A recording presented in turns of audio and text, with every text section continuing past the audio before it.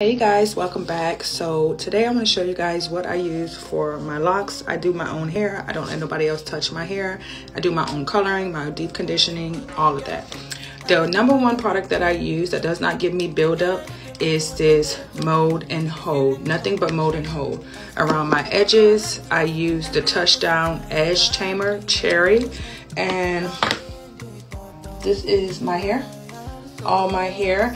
One of the things that I do is every time I do rope twists, I get a tweezer. And prior to me doing my hair, I like to go through my hair and I like to look and see. I'm actually going to do this one for you guys on camera so you guys can see. I get a little bit of the Touchdown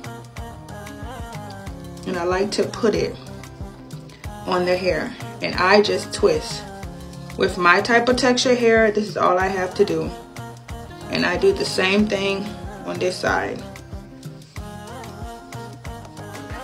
Okay, and then I'm going to go under and I'm going to twist my hand and go twist, go, twist, go.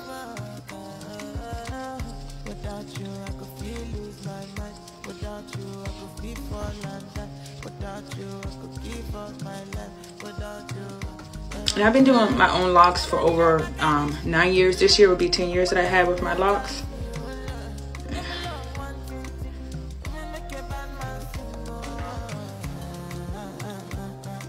Go. And I try to go all the way to the very end. My ends are curly, as you can tell. And I just take it to the very end. And I add a rubber band. I'm going to go ahead and finish up the rest of my hair off camera and I'm going to come back and show you guys the end of my hair. So I'm done, you guys. This is me done with my whole hair. As you see, I'm going to do another video on some of the products that I use for my hair. But look, you can achieve this look at home at yourself.